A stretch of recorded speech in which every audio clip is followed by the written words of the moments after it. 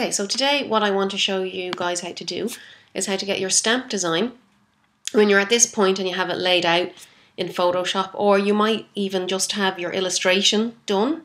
It could be done by hand, it doesn't need to be done digitally. It could be your lovely lino prints that you did with Liz. So you would scan those in and add some type in Photoshop. Now the size is important. I want you to design it up quite large. So if I go into image and image size, you'll see I have this designed to 28 centimeters by wide by 20 centimeters high. The resolution is 300 pixels per inch. Now I know a stamp isn't physically that size, but I want you to design the stamp up big so that we can do a nice big print out of it for your portfolio. And then what we'll do is I'm going to show you in this tutorial how to put the dotted line around the outside to make it look like a real stamp, and how to scale it down and make a sheet of stamps. So it will be something like, if I come in here, something like this, where you'd have a sheet of stamps all together. So just back into Photoshop here. So you can see I've got all different layers here with my type and everything. So I'm happy enough, that's ready to go. I'm just going to save it. File, save. Okay. So the next thing I'm going to do is I'm going to go up to select and all.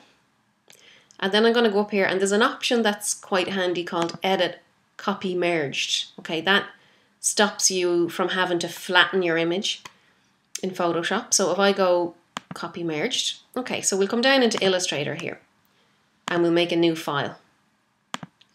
And I'm going to make the document A4. Okay, so if I go in here, A4, and I want it landscape. So this option here. Okay, obviously because my stamp is a landscape design. Okay, so let's just zoom out a little bit. Okay, so if I go up to edit and paste. Okay, so there's my design now. It's actually quite big. So I'm just going to scale it down a little bit so it can fit better on the page. So that's not too bad. Okay, so what we want to do now is, so there's my design. Now we can't really see the edge of it here, but we're going to put a little border around the outside. So what you want to do is on your tools palette here on the left, you can see down the bottom here, there is an option, a fill color option. Okay, now we want that to be set to none. So if we come down here, see this little box here with the red line, if I click on that. Now this stroke option here, if I click there and sort of bring it forward, and I want to double click in there, and we want to pick a grey colour. Now I have, see here, only web colours. I have those turned on. I just find it easier if I'm picking a grey colour to leave those turned on, but you don't have to. So let's go with a lightish grey, because this is just a little guide for you, these grey dots, so they should be quite light, so something like that, and we'll click OK. So what I'm going to do is, I'm going to come up to my tool here for drawing a rectangle. To get to it easily, if you press M on your keyboard, it should jump to that tool. And I'm going to start up here in the top right of my design, and I'm going to click and drag. And what I want is a border around my design.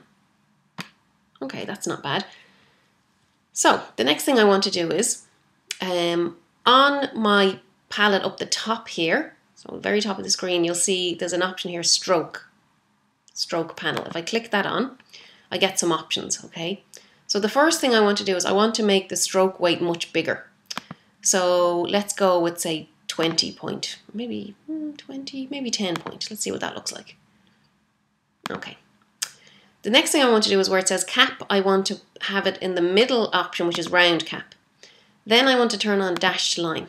Okay, now you'll see it's already started to make a dashed line, but I want one that's like round dots. So to get round dots, the first field here where automatically it'll probably say 12 points, you put 0 in there. The second gap, it says dash, gap, dash. So where it says gap, you want to put in double the amount that's up here. So for me, it's 20. Okay, so what it does is it makes a dotted line. Okay, so that looks good, doesn't it? Okay. So that's it. I'm going to save that. So you would print that out. Let's save this. Not in there. Let's save it in. Okay. The other thing is making sure that you have good file management. my video lectures, stamp design. Okay, so I'm going to call it large stamp or something like that. Okay, so the next thing I want to do is I'm going to make it an A4. Oh, sorry, click OK. I'm going to make another A4 sheet, and I'm going to have a whole sheet of stamps on it. Now, instead of making a new document, there's something in Illustrator that's quite handy called artboards. So to get a new artboard, if I go up to Window, and there's an option, a palette here, artboards, and you'll see this palette here. So you can see artboard 1. We can actually name that if you want. Let's click onto that. Hello. Okay, doesn't want to be named. Okay, well, let's just make another one. If we click down here, there's a little, it looks like a sheet of paper. We'll make a new artboard. Okay, so there we are. And we'll just close that down because we don't actually need it anymore. And we'll just move some of these out of the way. Okay, so now I have 2 sheets here. So the next thing that's really important is I'm going to copy that and make a whole sheet of them over here. So there's an important thing that I'm going to need to do. Let me just show you how this works. Hold on. Okay. So if I copy that, so edit, copy, edit, paste. Okay, and let's just move it over here. Okay, so I want to make it smaller. So let's bring it down. Okay, see what's happening here? The dotted line on the outside isn't scaling. It's staying the same size. Okay, so let's just delete all of that. So by default, Illustrator will have something turned off called Scale, Strokes and Effects, and we need to turn that on. To do that, if you come over to the left side here where your tools are, and there's a tool called the Scale tool, if you double click on that, and it says here, Options, Scale, Strokes and Effects, make sure that's turned on. I always have it turned on automatically, but more than likely the machine you're working on, it won't be turned on. So do that first. Okay. Then what we want to do is go up to your Move tool, or your Selection tool. If you hit V on your keyboard, you'll go to that. Select over your stamp. If you, at this stage then, I would group this. We go Object and Group, and then copy it. Edit, copy, and then paste. Edit, paste. Okay, so when I start to scale this down now, you'll see the dots start to get smaller as you scale. Now what we want is, on average a stamp you're talking about, it'll be maybe 2 centimeters high, something like that. So you can see up the top here where it's got width and height. So at the moment it's 80 mils or 8 centimeters. So we want it to be maybe 2.5. So let's put 25 mil in there and hit, oops, yeah, it's not. Let me try this, 25. Okay, so you can see what happened there. Let's go back, I'll turn that off. Let's put 25 mil in and you'll see, okay, it's warped it all out of place. So let's undo, edit, undo scale. If that happens, see this, it looks like a little chain. And if you hover over it, it says constrain width and height proportions.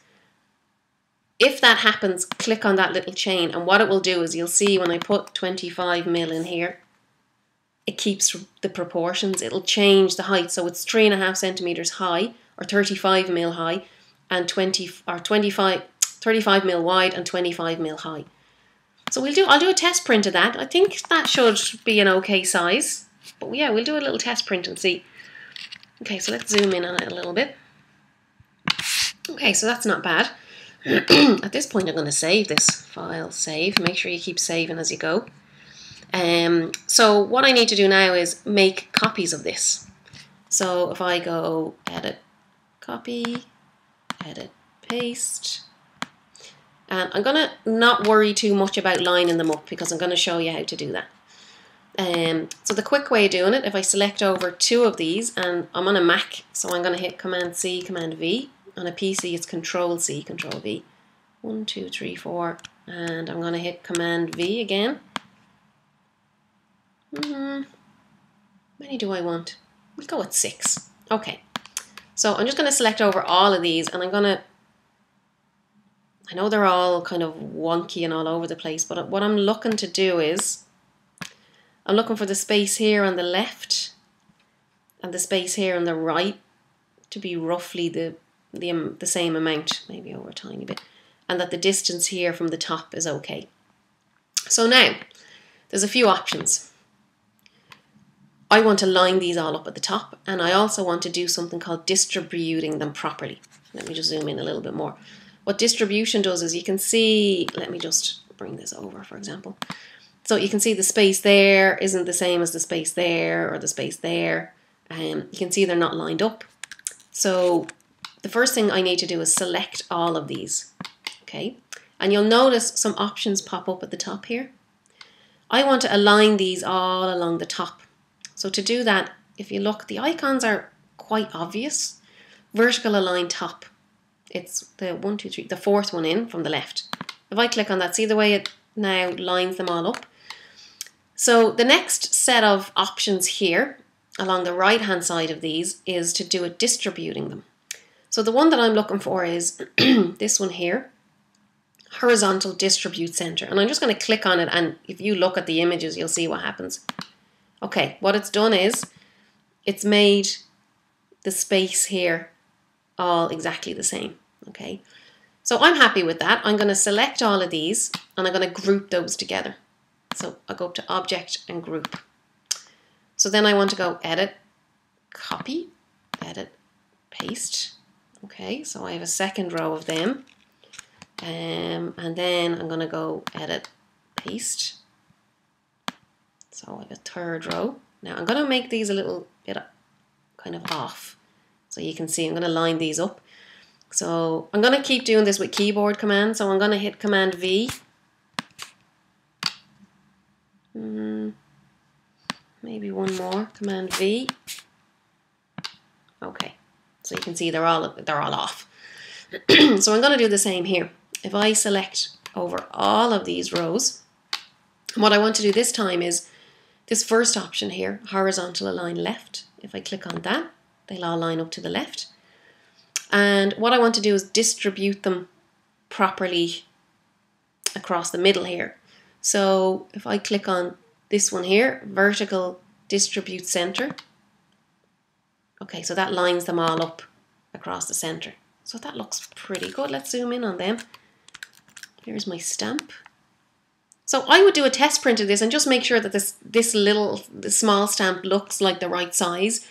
I would probably tear out one of these and actually put it on an envelope and see, does the size look okay? If I need to scale them up or down a little bit, I would know then. So to be able to tear these out as if they're real old-fashioned stamps, if you get either an awl, or we have in the graphics room etching tools, which we used when we were doing our bookbinding, if you remember. So you basically, we need to print these out on the good old-fashioned kind of quality paper. And then you basically make a series of holes with your etching tool all the way around here. And then very gently, you have to tear along the little holes. And it will look like an old-fashioned stamp. So that's pretty much it. I'm going to save that because I'm happy with that. I'm going to print those two out on the old-fashioned paper, the white sugar paper that I have. And, okay, that's taken ages. So that's pretty much it. If you guys get on with that, I will be very, very happy.